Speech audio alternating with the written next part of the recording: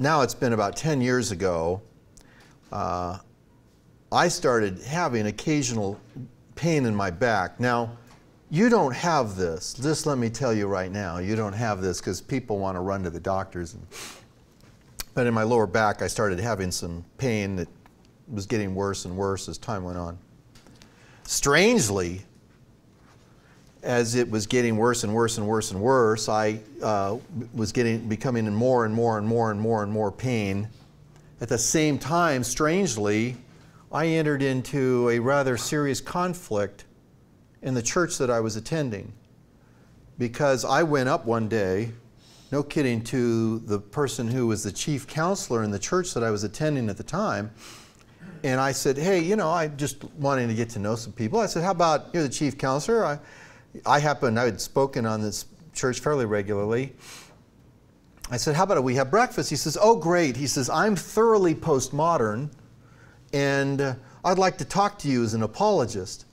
Well, we had breakfast together, and he told me, I asked him the standard questions, do you think it's absolutely wrong to torture babies for fun? And he said, I can't say it would be absolutely wrong to torture babies for fun. You know the drill. I'd say, well, was it absolutely wrong for the Nazis to murder the Christians? He says, I can't say it would be absolutely wrong for the Nazis to murder the Christians. I said, do you believe the Word of God is inerrant? I don't think, frankly, he thought it was, well, no more inspired than any other work, because, frankly, he was thoroughly postmodern. Well, I started confronting the pastor of the church on this, and he just took no action. It turned out they were good friends. In fact, they began to go, oh, you're just misunderstanding him. I thought, misunderstanding him? I mean, for crying out loud, I've done apologetics my whole life. I understand postmodernism when I see it. So he says, oh, you just misunderstand me. He doesn't really believe those things. So I had breakfast with him again. Asked him all the same questions again. He says, yes, all, you know, agreed to him. So I went back to the pastor. I said, this is what on earth? In the meantime, I'm becoming in increasingly more pain. I don't. You know, he said again, no, you just misunderstood him. So I had breakfast with him again and asked him, you know, and he said everything again, what I said. Anyway, finally, I confronted the pastor. I said, if you don't do something about this, I'm going to take you to the board. Well, now by this time, I wasn't able to sleep in my bed anymore because I was in so much pain in the middle of the night. I was getting up and down. I didn't want Jeannie to wake up. And so finally, I told the pastor, I'm going to tell the board. And it went to the board meeting. And I knew I was in a bad way when the board member on my left says, I said, he doesn't believe we can know objective truth. And the board member on my left said, I have trouble with the word objective. I mean, for those of you in Christian apologetics, you know, if somebody has trouble with the word objective, I mean, we're in deep kimchi. Anyway, the pain was increasing and increasing to the point where I was just in pain, not incessantly. It kind of came and went, but it would be, I wouldn't sleep for more than 2 hours at night without waking up, just in immense pain. Finally, it's so weird that this both happened at the same time. I confront the pastor on this, and I am just now miserable. I mean, I'm just physically terribly uncomfortable. I've been going to doctors, by the way, and they just, oh, you just need to see a physical therapist. You just have lower back problems.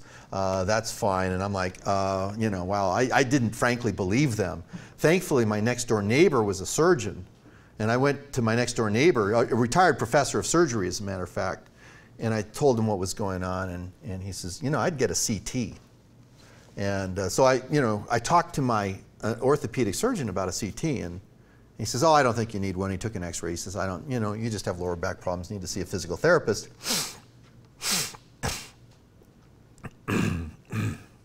Anyway, so I tell the pastor, I'm going to tell the board. So I send a letter to the board. The day I tell the pastor I'm going to tell the board, my wife was overseeing the women's Bible studies in our church. She was fired from leading the women's Bible study, leading just the actual women's Bible study meeting. She wasn't the head of women's ministry. She was fired from that the same day I confronted the pastor. Very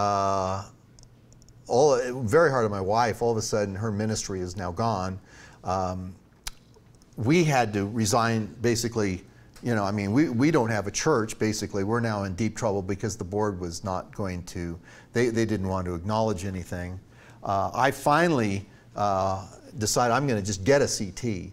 I waited until January 2nd because, you know, I had disaster insurance and I had a $5,000 deductible, and I thought, you know, if this is serious, we might as well do it all at once, because it was in December. I thought if we start it now, I'm going to owe another $5,000 on top of it. Anyway, so it's kind of interesting. Friday I go in and I get this CT, and Monday morning, so it was a Friday, I got the CT, January 2nd was a Friday. Monday morning, the phone rings, and I answer the phone, and it's my orthopedic surgeon is on the phone. And I thought immediately, he says, "Hello, Clay, this is so-and-so, your orthopedic surgeon." Immediately I went, "This is very bad." This is really bad. You know, how often do, doctors have their nurses call or whatever, right? They have their nurses call, and I've gone, the orthopedic surgeon is calling me, and I'm not through a nurse first. And he says, "You have a mass on your spine." And I'm like, "A mass on my spine?" And my wife had picked up the phone, and she was listening in. And he says, basically, he said, "You need to go see this doctor at Cedars-Sinai." Cedars-Sinai? That's a long way from, I live in Laguna Niguel. Cedars-Sinai is a long way from Laguna Niguel. And I said, "Oh, no, I'm sure it'll be fine. I can see a doctor out here." Now, right, I'm talking to an orthopedic surgeon. I'm not talking to a GP. He says, no. He says, "You need to see this doctor in Cedars-Sinai." And I says, no, I can see this doctor out here. I'm sure it'll be fine. I'm sure this doctor out here will be fine. He says, "No, you need to see this doctor in Cedars-Sinai." So anyway, finally, after he said it, literally, we went back and forth 4 or 5 times. I went, "Oh, so I guess you're saying I better see this doctor at Cedars-Sinai." So anyway, I made an appointment to see this guy, who happens, by the way, to be the director of the musculoskeletal tumor program at Cedars-Sinai. And he's the director of the program. And he says, "Indeed, you have a mass," and you know, they sent me off. The next thing, by the way, and this is very important. So when he hung up the phone, he says, "You need to see this doctor at Cedars-Sinai." When he hung up the phone, Jeannie and I met in the hallway, and we clasped hands, and with tears streaming down our faces, I led a prayer of thanksgiving to God. And frankly, I knew at that moment that I defeated Satan. I knew it. Now, it's very important for me to tell you, I led a prayer of thanksgiving to God with tears streaming down our faces, because I knew the news was serious and I didn't know where this was going to end up. And Christians can make 2 major errors.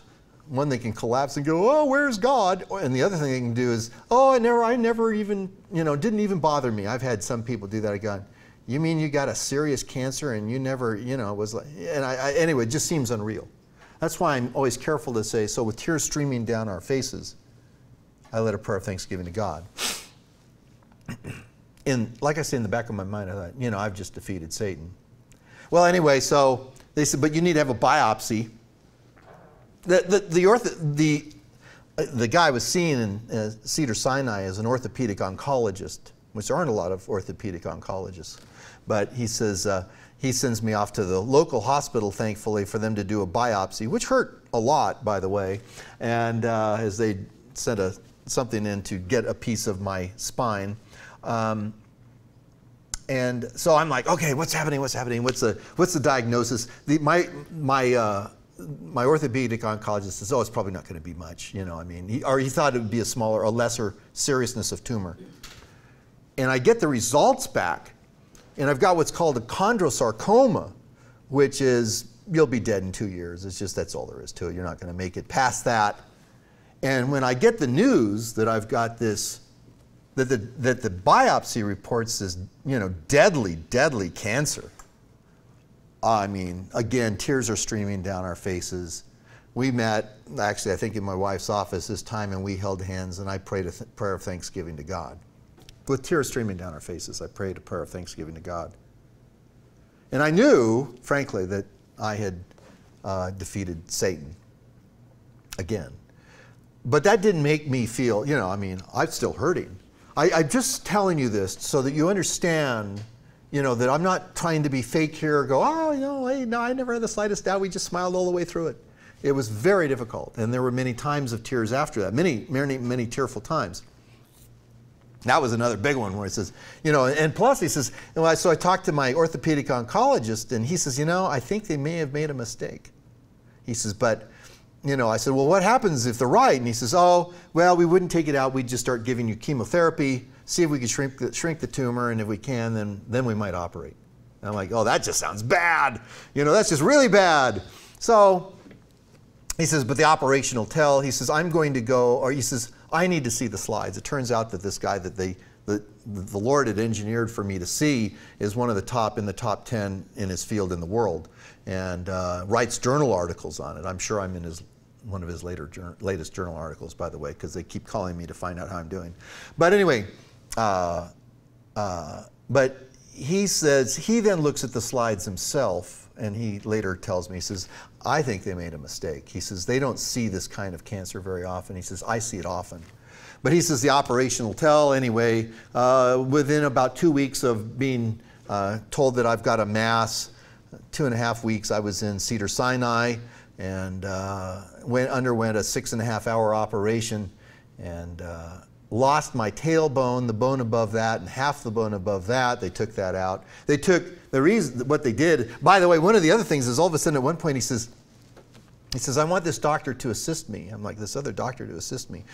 And so he got the guy who was the chief of neurosurgery for Cedars-Sinai to assist. And I'm like, wow. So I've got the director of the musculoskeletal tumor program and the chief of neurosurgery at Cedars-Sinai to assist. Anyway, they took it out. They did say that the hospital had made a mistake, that I did not have a chondrosarcoma, that I had a much lesser cancer, much less aggressive cancer. A cancer, frankly, that tends to return a lot, but because I went to see an orthopedic oncologist, he took half-inch margins, which I found out later in talking to other doctors. They were like, he took half-inch margins? Wow. A half-inch margin, by the way, is you're cutting away cancer, and then once you've got the last recognizable cancer cell, you take another half-inch.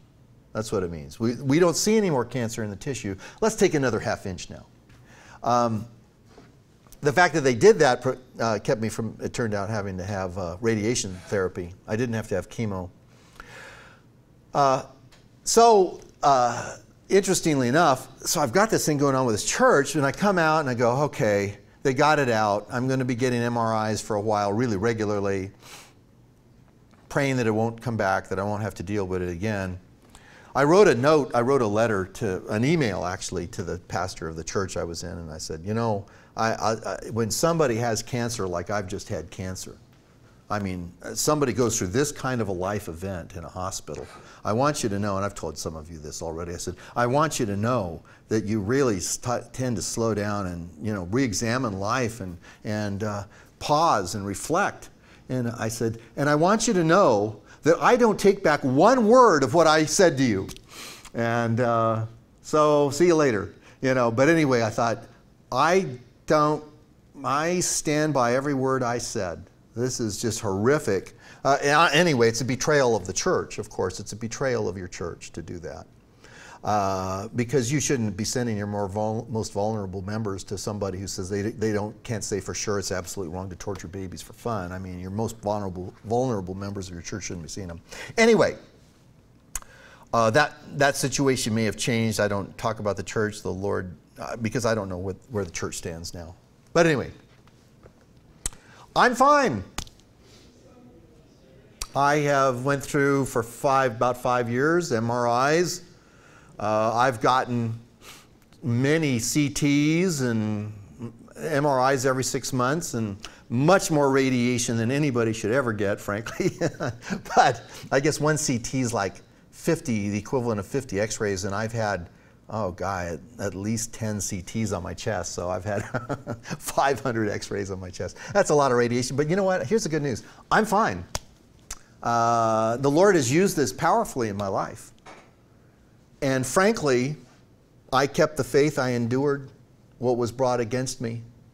And even if I was going to get chemo and even die from it, I was determined, because I'd already decided in advance that I was going to honor God through it. And I'm going to say something to you now that might seem a little shocking to some of you. But I never doubted God. Now, that doesn't mean that I wasn't very deeply sad sometimes. That's not what I mean. Sad over, oh no, what if I leave my wife? What's she going to do? Who's going to take care of her? We don't have kids. You know, as you know, we took in abused foster kids, but well, they weren't all abused, but there was a lot of sadness. But frankly, through it, I knew why would I doubt God over this? The reason I say this, I'd already decided that these are the kinds of things that happen to people. You remember I said when we talked about human evil, I said, remember, only one thing's going to prevent you from watching everyone you know die from murder, accident, or disease, and that will be your own death from murder, accident, or disease. Take that seriously. That's the way you're going out of this world, one of those three ways. And so I didn't doubt this. I remember taking a class from D.A. Carson, who's my favorite Bible expositor, and he says, you know, he says, when his wife got cancer, he said the same thing. He says, frankly, he says, when my wife got cancer, I didn't doubt God at all, because I already understood these things happen. This is what happens to humankind. And so I think it's very important that we just come to the realization that these kinds of trials are going to come upon us. But as we continue to honor God through these kinds of things and continue to demonstrate ourselves as being men and women of faith, we conquer the world, we conquer Satan, and we justify the judgment of not only angels but of humans who go, God's not fair. Because then in the last day we're going to be in a position to say, sure he is. So the scripture says in 1 Peter, oh, by the way, one thing, I'll tell you one more story about that. So I hear that I've got a mass, and I'm immediately scheduled. That was based on a CT. I'm immediately scheduled for an MRI. It's like 2 days later. It's like 7 a.m., maybe 6:30 in the morning, because these MRIs, they run all the time, you know, so they can make their money back. You know, they don't want to have any downtime. So I've got an appointment early. It's the middle of winter. It's like January 5th or 7th or, you know, whatever. It's early in January, and it's just dark. It's cold out. I'm walking the halls of this medical facility, you know, big medical facility in my area, and I'm thinking about how ugly the walls look, how the hospital walls just seem to have ugly looking walls. And I looked up at the Lord, and I said, Lord, why me? Why me? Now, I want you to know I wasn't complaining. I really, honest and truly, I hope you understand in the time, the 8 weeks we've been together, that I'm pretty honest.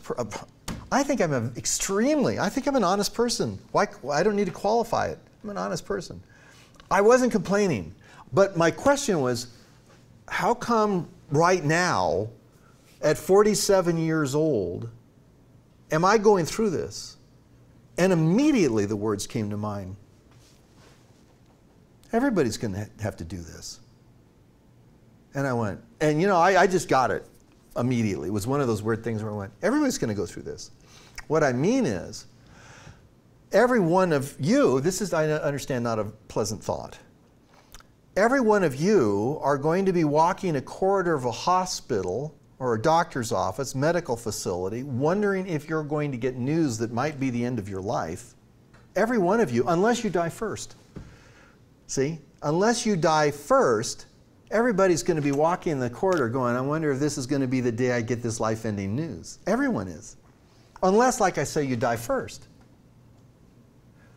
And frankly, although that's probably not terribly encouraging to you, that was really encouraging to me at the time. Because it was like, Clay, you're not, this is life. And a lot of good things have come about, frankly, from it. My walk with the Lord is much better than it was. It was good before, but it's much better. My walk with the Lord is much better. I'm a much more disciplined person. frankly, a little side benefit when it comes to the problem of evil. Nobody ever, which they used to say some years earlier before this happened, go, yeah, but what have you really gone through? I go, well, I lost part of my spine to cancer and was in an immense amount of pain for a long time. They go, okay, never mind. And, but God saw me through it. And if Christianity is true, this is how you defeat Satan in the heavenly realms. This is how you humiliate him. This is how you justify God's judgment. I pause for a moment for any questions, comments that anyone might have. Yes, Jason. It's kind of an aside, but when we're talking about resurrection bodies, and obviously Jesus had, examples, his side, his feet, his hands. Do you think, since because of the operation, you've been missing part of your earthly body when you're resurrected, will that be restored? I mean, this is obviously. Frankly, thankfully for what I lost, I don't miss it all that much. I mean, it doesn't make that big a difference in my life, to be frank with you. But I've never given it any thought on whether I would. Here's the short answer. I think our bodies will be restored to perfect working condition. I'm sure they will. We're going to have a body like Jesus' glorious body. We can be hugged but enter locked rooms. We talked about those things when we talked about your glorification 2 weeks ago. Anybody else? Oh, sure. Amputees aren't going to go through heaven with one leg. I mean, that's crazy talk, right? I mean, sure. I mean, yeah, I've only got one leg. Double amputees. Yeah, some people in heaven just aren't as lucky. I mean, no, come on. No, of course not. Anybody else? I always tell people that was a very, very, very rare form of cancer. Very rare. So you don't have it. Extremely rare. It's what? Yeah, it was a big operation.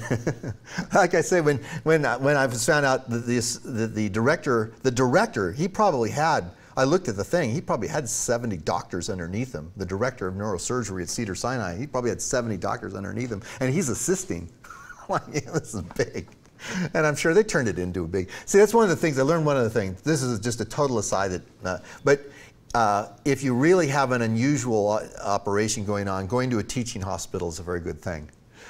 Because as he said, the doctor's like, you know what? He says, at the hospital you went to, they don't see a lot of these things. He says, but a teaching hospital, they're going to blow it up and put it on the screen, and the class is going to sit around and talk about it. So anyway. But the Lord took care of me. I mentioned to you about pain because people go, yeah, but you were in a lot of pain. That's only a fact about my life. Do you understand? The physical pain that I went through is only a fact about my life. I'm talking about the physical pain. It doesn't hurt me today. The fact that I was in physical pain 9 years ago doesn't affect me adversely today. And I'm trying to get you to think just a little bit, because people go, oh, but there's so much pain. Pain is just a fact of my life. So we talk about this light and momentary affliction, it says in 2 Corinthians, is preparing for us an eternal weight of glory beyond all comparison.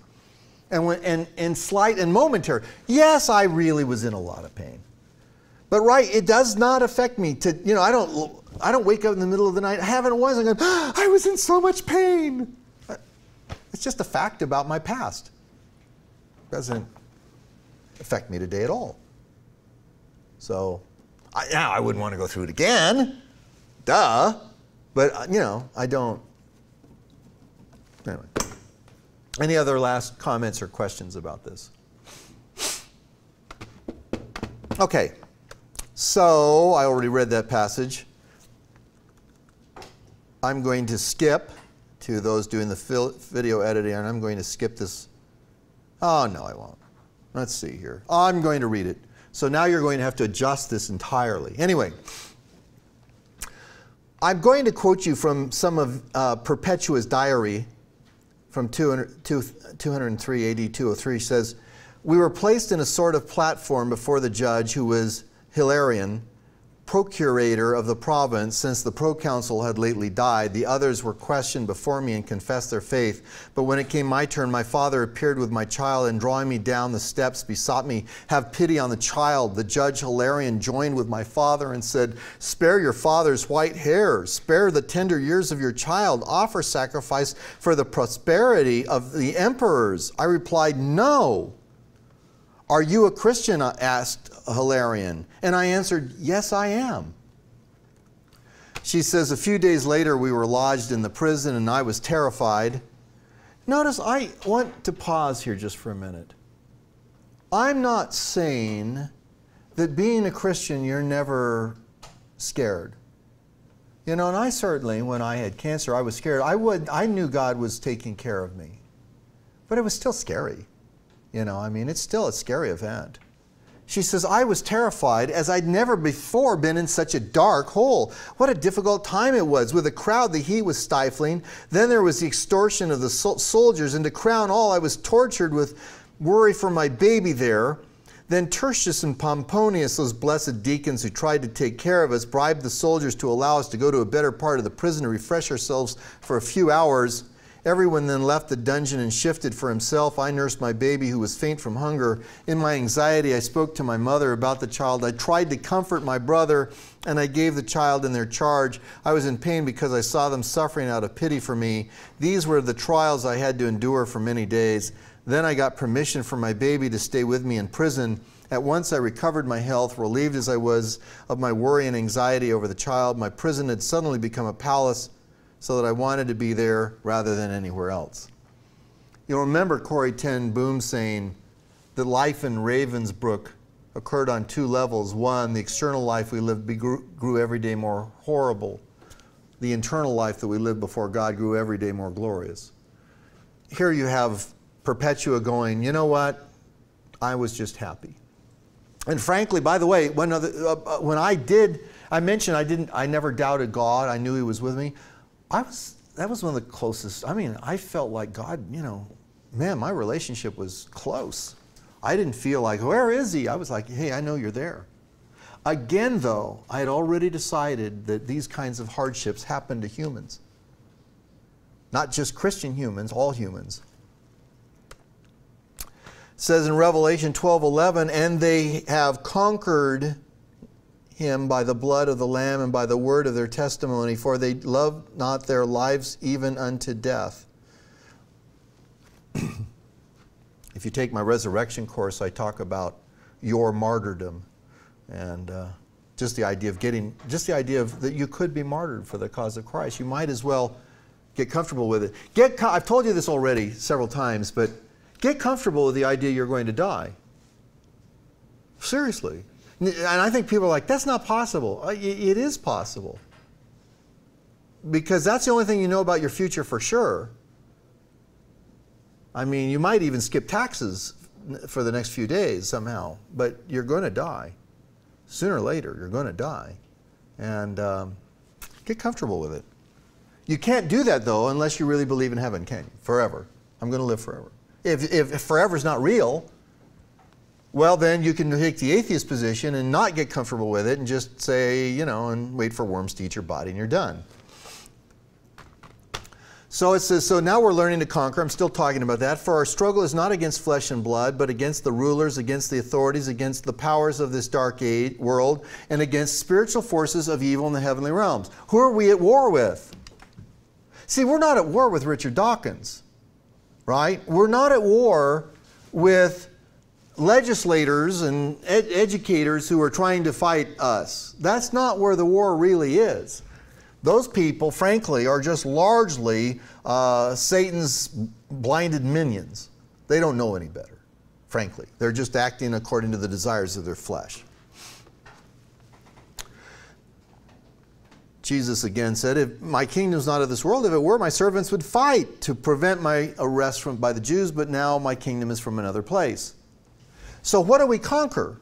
See, what we're not conquering, at least it's not important that we conquer, the real battlefield isn't in boardrooms. The real contest isn't on battlefields. We're not trying to conquer humans or their institutions, really. the important battles don't involve profit and loss statements, promotions and demotions, or even bullets and missiles or bombs. Not really. Those aren't the important battles. The most important battles are not about stopping terrorism or thwarting evil humans. Those aren't the most important battles. The most important battles involve thwarting the desires of spiritual beings and the fight that you are having against spiritual beings. And I'm not talking about demons here, really. I'm just talking about standing up for Christ in the midst of hardship, no matter what comes against you. This is greater than anything a special forces warrior has ever battled. And by the way, I've told you, I think one of the big point of this life is the knowledge of good and evil. And that is accessible to somebody who's in a wheelchair just as is accessible to somebody who has a full body. In fact, the knowledge of good and evil is right there for the person in a wheelchair. They're having to learn these things too. It's open for everyone. So you and I are now learning to conquer, even though the world looks at us as the lamb that is slaughtered, or slaughtered lambs. We are more than conquerors, no matter what they throw at us. But what they throw at us, we're going to continue to honor Jesus, and that's the way we conquer. It isn't if they come to your house to take you off and put you in prison for being a Christian. If our government decided Christianity is illegal, it isn't that you, hey, take a gun and see how many of you could take down before you go. That's not conquering in the spiritual realm, right? That's just trying to save your hide and not being a testimony when the opportunity comes. Thus, the verse I've brought to you before, Matthew 10:28, do not be afraid of those who kill the body, but cannot kill the soul. Rather be afraid of the one who can destroy both soul and body in hell. Do not be afraid of those who can kill the body. Do not be afraid of what can kill the body either, frankly.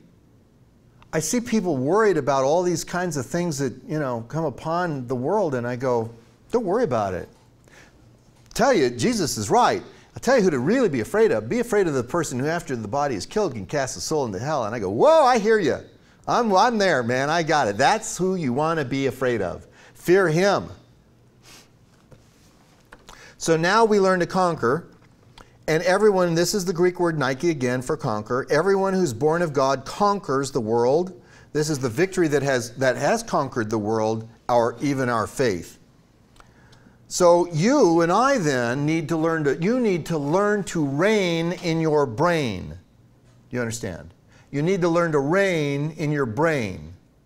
That's where the big battlefield comes. If you can control your thoughts, man, you can do anything.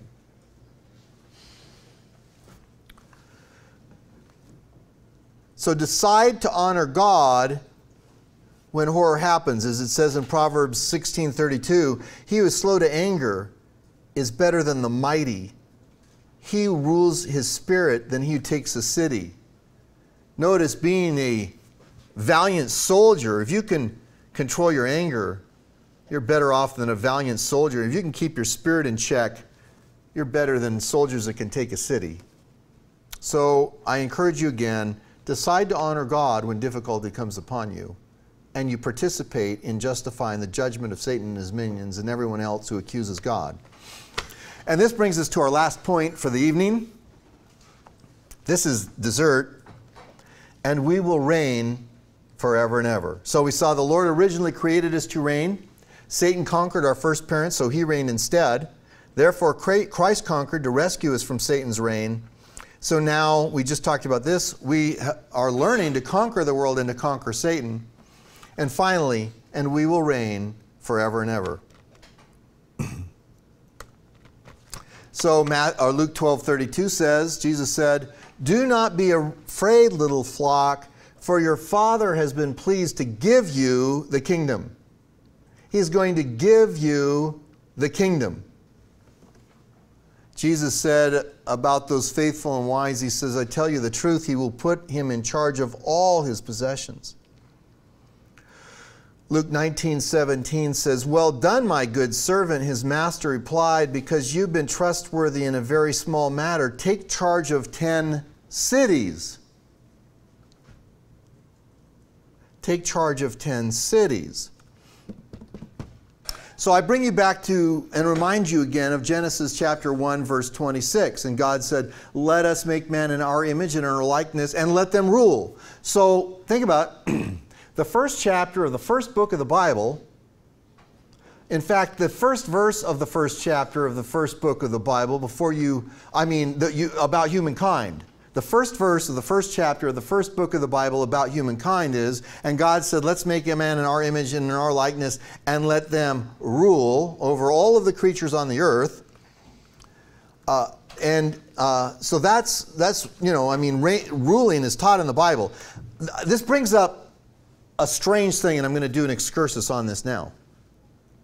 After I was teaching on this some years ago, a younger woman came up to me, 35, 40-year-old woman came up to me and she said, but I don't want to reign over others. What struck me as so strange about that is she was a major equestrian. In other words, she and her husband owned at least 2 horses, if not 3, and they literally held reins when they used them all the time. They actually reigned over other beings constantly. In fact, I'll tell you something. We like to reign over other beings, and so I have here a collage of different kinds of examples of people reigning over beings. So you've got a person holding some sort of my brother and sister-in-law would know what kind of a bird that is, but anyway, some sort of a parrot-looking bird. Falconry, right? He's controlling the falcon. A dog on a leash, a German shepherd on a leash. Girls reining, they're actually holding reins, by the way. That's what it means, right? Reins. You've got your SeaWorld people making dolphins do weird things. And then you have my wife and I, pre-Steve Irwin, holding a stingray in Grand Cayman. And it was interesting because we got a private tour in Grand Cayman, and they would go along, this tour guide were with Grand Cayman, the water's only, well, you can see I was actually bending down to pick up this thing. It's not as actually deep as I was there. I'm bending over to get underneath this stingray. And so he would scoop these things off the bottom and hand it to you. And I'm like, hey, you stay here. You know, he tried to get out of my hands. I'm saying, you stay here, you bad boy. But anyway, that was before Steve Irwin. But we like to reign over other beings. All of these things I'm talking about. Dogs and cats and falcons. We like having them. Well, you can't really reign over a cat, can you? That's probably the only animal that you can't. Probably the only animal that you can't reign over is a cat. I mean, it's like trying to herd cats. You can't herd cats. But anyway, you get the point. But this brings up an issue that alarms a lot of people. And what this brings up is, but that means potentially, of course, some people are humans now, could be reigning over other people who are humans now. And indeed, I think that's entirely the case. But Jesus talks about that in Matthew 20, verse 20. It says, then the mother of Zebedee's sons came to Jesus with her sons, and kneeling down, asked a favor of him. What is it you want, he asked. She said, grant that one of these 2 sons of mine may sit at your right and the other at your left in your kingdom. Jesus replied, to sit at my right or left is not for me to grant. These places belong to those for whom they've been prepared by my Father. When the 10 heard about this, they were indignant with the 2 brothers. Jesus called them together and said, you know that the rulers of the Gentiles lord it over them, and their high officials exercise authority over them. Not so with you. Instead, whoever wants to become great among you must be your servant. What's Jesus saying here is, you don't need to worry if some beings are over other beings, and perhaps some beings are over you in the kingdom. Don't worry, they won't lord it over you like the Gentiles do. By the way, it seems to me that it's about responsibility in this life, right, to the one who had 5 cities or 5 talents and made it into 10 talents. Jesus says, take 10, I'll put you over 10 cities. That it's about responsibility in this life. But don't worry, because you won't be lording it, nobody will be lording it over you. And so Jesus tells us, by the way, how to be great. So you want to say, I'd like to be great in the kingdom of God. Well, he tells us right here how to do it. How does he tell us to do it? Be a servant. That's just the opposite of, Hey, if you want to be great in the kingdom, really go out and serve the kingdom of God and serve other people. Serve the brothers and sisters in Christ. Serve people, because that's how you'll be great in the kingdom of God. Be a great servant. Don't sit there and go, hey, there's no money in it for me, or that's not my ministry, or, other people ought to do that little type of ministry. I don't need to do that kind of ministry, and so on. Just serve people.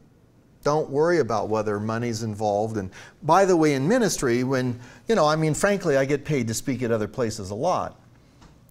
Sometimes, though, I've spoken when I've gone, you know what, if it's a church that's in my area and they, like in one church, a youth group, they asked me to speak to the youth group and they didn't have any money. I said, I'll come over and speak to the youth group because I can't be doing it for the money. Certainly a laborer deserves his wages, certainly.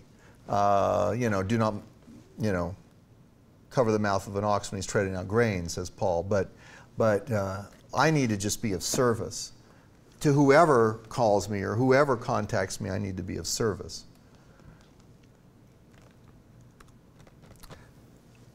So what will we reign over? Notice it says, do you not know that the saints will judge the world? And if you are to judge the world, are you not competent to judge trivial cases?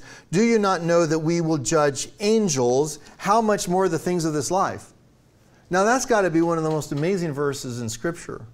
Is that the Scripture here in 1 Corinthians chapter 6 says, do you not know that we, that would be you, if you're a Christian, that we will judge angels?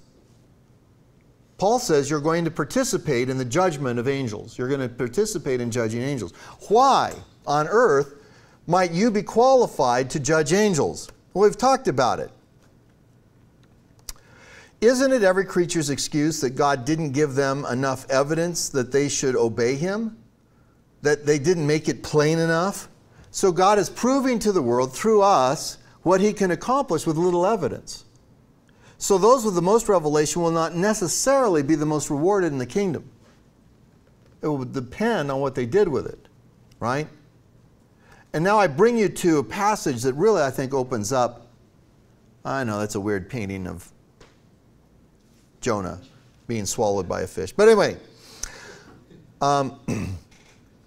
this explains why, this is what I'm talking about. Consider Luke chapter 11, verse 29 to 30. It says, Jesus said, this is a wicked generation. It asks for a miraculous sign, but none will be given it except the sign of Jonah. For as Jonah was a sign to the Ninevites, so also will be the Son of Man to this generation. A couple of interesting things there. Notice it's a sign of wickedness to say, I need more evidence. This is actually what wicked people do, is they say, I need more proof. And isn't that what many skeptics do today? They go, there just isn't enough proof. I need more proof. Of course, for those of you that have studied the resurrection of Jesus, you know that's an amazing sign. In fact, that's what Jesus says. I'm only going to give you one sign, but notice Jesus says, I am giving the world a sign. As Jonah was 3 days and 3 nights in the belly of the fish, so the Son of Man will be 3 days and 3 nights in the belly of the earth, and what? Come back to life. That is the sign given all humankind. They don't need more than that. But anyway, he says, he goes on, Luke 31 and 32, 11, 31, 32. The queen of the south will rise up at the judgment with the men of this generation and condemn them, for she came from the ends of the earth to listen to Solomon's wisdom, and now one greater than Solomon is here.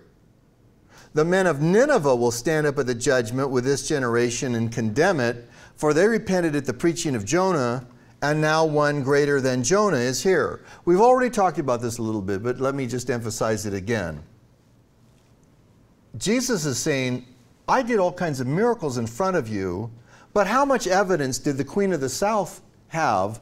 She just heard that there was somebody named Solomon that seemed to have a lot of wisdom, and so she decided to, mount up, and she was on her way to find this guy out. All she hears is she's just responding to the tiny, relatively minuscule amount of revelation that she has. And she goes, I got to go, I need more. Notice the response to a very small amount of revelation. Jonah just happens to come out of a fish and he walks down the streets of Nineveh. He doesn't really, if you read If you read Jonah, he doesn't even want him to repent. He wants God to just smack him dead. But he walks through the streets and he just goes, you're all going to die. God's going to kill, basically God's just going to kill you all. He walks through the street, not even tells them to repent, just you're all going to die. They all repent and God spares the city. And Jesus says, well, someone greater than Jonah is here. So he says, the men of Nineveh are going to stand up at the judgment and participate in the condemnation of the people that Jesus was talking to, because the men of Nineveh could say, we had even less information than you did, and yet you rejected him. The queen of the south will be there too and say, I just heard there's a wise man, I shouldn't say wise guy. There was a wise man named Solomon. I wanted to hunt him out. You rejected the Lord of glory.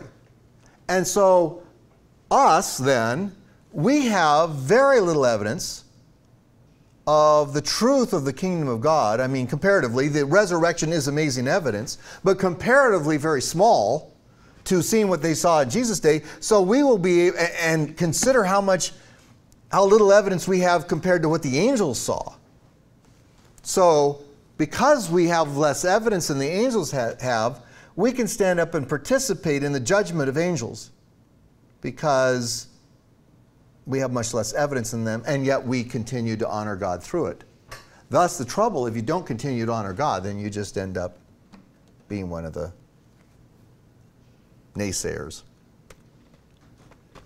So it says in Ephesians chapter 3, verse 10, his intent was that now, when's now? Right now, not in the past, through the church, that's you, right? The church, the manifold wisdom of God should be made known to the rulers and authorities in the heavenly realms. So through you, through Christians throughout the ages, you are a lesson to the rulers and authorities where? In the heavenly realms. You're actually instructive to the rulers and authorities in the heavenly realms. I ask here, why do angels rejoice when a sinner repents? Of course, we're not talking about fallen angels. They don't rejoice when a sinner repents. We're talking about the elect angels. But then second, what makes the elect angels rejoice? Is it not at least partially because as we come to Christ with even less evidence than the angels had when they fell, that we demonstrate the truth of God's plan, and we demonstrate God's goodness, and we demonstrate God's faithfulness. And frankly, I have been just blown away and amazed through the hardships that my wife and I have gone through, how God has used these hardships for our good. I have no regrets. By the way, it says worldly grief just gives you sorrow and leads to death. Godly grief produces repentance and leaves no regret. And here's the amazing thing. I have no regret over my having cancer. None at all. I don't regret having cancer. It's just really, I mean, now it's a fact, except that it did a lot of wonderful things in my life because I grew and matured, and God used it to develop a lot of godly character in me. You understand?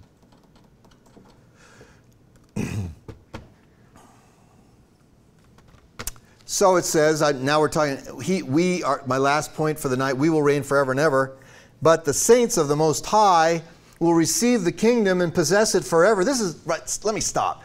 This is Daniel, right? We're talking like the middle of the Bible. In fact, this is almost the middle of the Old Testament, right? I mean, this is not in the New Testament.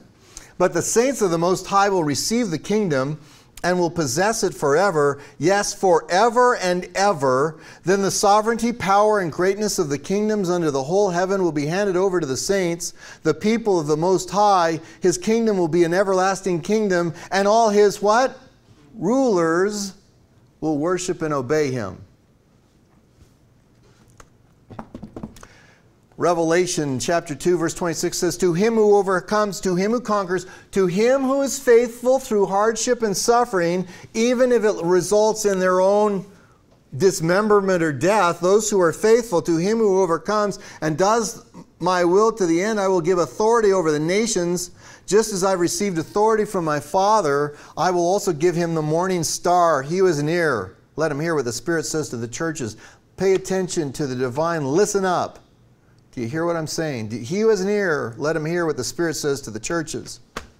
So it says in Ephesians 2:6, God raised us up with Christ and seated us with him in the heavenly realms in Christ Jesus. Right now, because of your organic union with Jesus, you're right now seated with Christ in the heavenly realms right now because you're one with Jesus. Revelation 3:21 says, to him who overcomes, I will give the right to sit with me on my throne, just as I overcame and sat down with my Father on his throne. Again, he says, he who has ears, let him hear what the Spirit says to the churches. Do you hear it? I think the non-Christian, of course, listens to this and goes, blah, blah, blah, blah, blah. The true Christian goes, this resonates to the true Christian. The Holy Spirit is in the true believer, and you go, yeah, I read this and I go, oh, wow. So we come to, I told you, the first chapter of the first book of the Bible, the first verse about humankind, Genesis 1:26 is, and God said, let us make man in our image and in our likeness and let them rule. So that's the first chapter of the first book of the Bible, the first verse about humankind. The last chapter of the last book of the Bible, the last verse of the last chapter of the last book of the Bible before you get to the epilogue. The epilogue is pay attention to these words, don't add to them, don't take away from them, I'm coming quickly. That's the epilogue. But the last verse of the last book of the Bible, Revelation chapter 22 verse 5 is, well, there will be no more night, and they will not need the light of a lamp or the light of the sun, for the Lord will give them light, and they will reign forever and ever. So the first chapter of the first book of the Bible, the first verse about humankind says, and let them rule. And the last chapter of the last book of the Bible, the last verse, in fact, before you get to the epilogue says, and they will reign forever and ever. So that's how the Bible begins and ends. That's how the Bible begins and ends about humankind. I'm going to play you, Lewis captured this. Wait.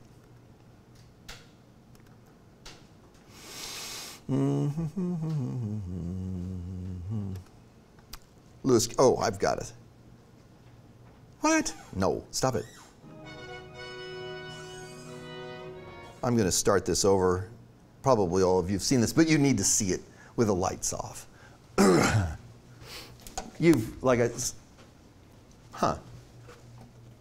There we go. You need to see it with the lights off, for crying out loud. Like I say, you've seen it, but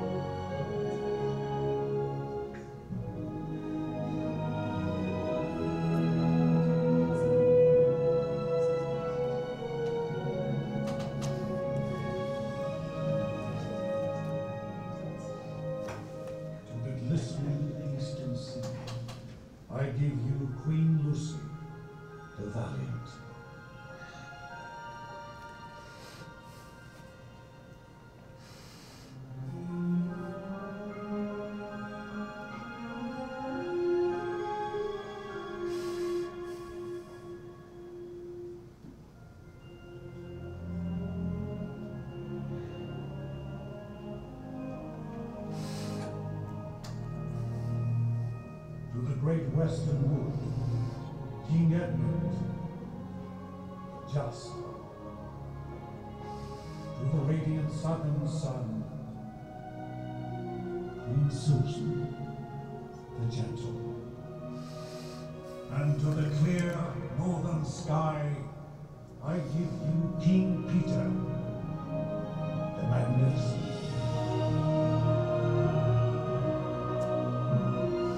Once a king or queen of Narnia, always a king or queen. May your wisdom grace us until the stars rain down from the heavens. Long live King Peter! Long live King Edward! Long live Queen Susan! Long live King Lucy!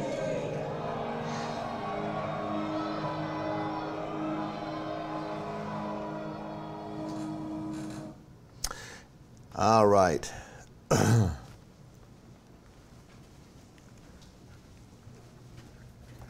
You know, it's amazing what you can do with film.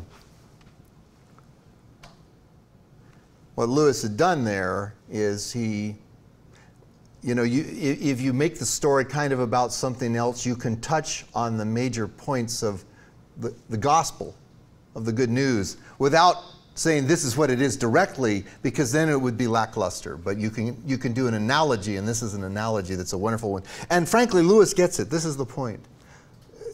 If Christianity is true, God has called you to reign over his kingdom forever. If Christianity isn't true, then we should all be doing something else. I keep wanting to call people back to that, because either it's true, either embrace it all, or just get rid of it all. You know, I'm reminded of Jesus saying, because you are not hot or cold, but lukewarm, I'm going to spew you out of my mouth. Either embrace all of it, because if you embrace all of it, then Christianity is amazing. What the Lord has done for you is amazing. And it's much more than just a moral code, isn't it? Christianity far exceeds a moral code. Certainly that it has that with it. But the moral code, the things that Jesus wants you to do, is largely encouraged, and you can be so motivated by understanding what he has in store for us. I love Hubble telescope shots. I guess what I'm saying to you is, do we get it? Do we get it? Do you get it? He's giving us the kingdom. Not just any kingdom, but the kingdom. And when he comes, there won't be any other kingdom. He talks about cities. He talks about true riches. He tells us to be faithful over things here. But then he tells us that the things here, the things that seem so big to us, are small. Well, my brothers and sisters in Christ, if we think these small things big, what are we going to do when we see really big things? Well, really big things come, and we're going to reign over them, and we're going to do that with Jesus. That's God's plan for your life, and it's always been the plan. And believe it or not, I'm done. God has given you the kingdom. Any last questions? You're going to get a little early. Shocking. Any questions, comments? Now. You're not getting out that early, so don't think you're just, if you just be quiet, I'm just going to, oh, well, just go. Yes, Jason. The verse in 2 Timothy that talks about, you know, all those who want to live right, follow God, you know, will suffer persecution. How would you answer someone that would say, you know, I don't suffer persecution, especially, you know, in America?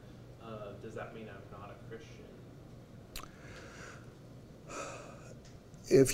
I don't think it's possible for you to go through the Christian life very long without suffering some sort of persecution if you're really trying to live a godly life.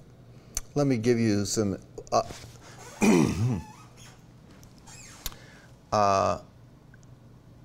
well, I don't suffer it every day. You know, I mentioned the church. I lost my church over it. I remember Jeannie and I walking around in a rather, you know, right, this is perfect that it happened, you know, that all this came down midwinter, because it's like dark and a lot of the days are overcast and drizzly, and we're kind of walking along. I remember one Sunday morning, we literally, instead of going to church, we're just walking around because we just didn't have a church to go to. And frankly, we ended up losing basically all of our friends. That was, you know, standing up for the kingdom. I'll tell you another way you stand up for the kingdom. When a friend of yours says, let's go see this movie or that movie, and you happen to know that there's a lot of nudity in whatever movie they want you to say, instead of going, you know, that doesn't seem like a movie that's, you know, I'd really want to see, say, you know, I wouldn't feel right about seeing a movie where it has a lot of sensuality and nudity in it. So you'll get persecuted, I promise. You'll have people going, oh, so you like think you're holier than me then, a better Christian. You'll start getting persecuted. It's true in America. You're not going to run into it constantly. But certainly, if you're living a godly life, you're going to offend some people, unless you're not with, you know. And frankly, where the persecution is mostly going to come from is a lot of people who are, you might call chinos, Christians in name only, who are going, oh, you think you're really holy, don't you? You think you're really special. And but I think sooner or later you're going to run into persecution. Well, you have to, because a lot of Christians are going to be offended when they hear that you don't do certain things, and you may not know that they're talking behind your back and calling you names. I mean, Christians, thankfully, we need to stand up, by the way, for the really hard issues. We need to stand up for the really hard issues, like homosexuality. I told my family once, I said, I just can't, I'm not going to tell our kids, I don't think it's wise to tell them that Santa Claus is true. You have to tell your kids about Santa Claus. He's everywhere. And I talk about this in the resurrection course, frankly, but oh man, you want to make people very angry at you. Tell them that we shouldn't be telling that Santa Claus is true to our children. You'll make people, you'll suffer persecution right away. Oh, you just want to rob them for fun. Who do you think you are? You're one of those people that just hasn't any little joyless, empty Christians. Anyway. But anyway, I guess all I'm saying is one way or another, people will see that you're trying to live a godly life, and they're going to call you names, at the very least. As I told you, when I spoke at that thing that Prashanth watched, at the end the guy came up and he says, F you. And I thought, I was kind of glad, frankly. Oh, good, I'm suffering reproach for the cause of Christ. I kind of liked it, frankly. I mean, I didn't like being called, having somebody tell it to me, but I was like, I'm standing up for the cause of Christ. So, by the way, I don't necessarily want this in the final video, just to let you know. After I was done with my thing and I opened it up for questions, we should probably end it there. Biola University offers a variety of biblically centered degree programs, ranging from business to ministry to the arts and sciences. Visit biola.edu to find out how Biola could make a difference in your life.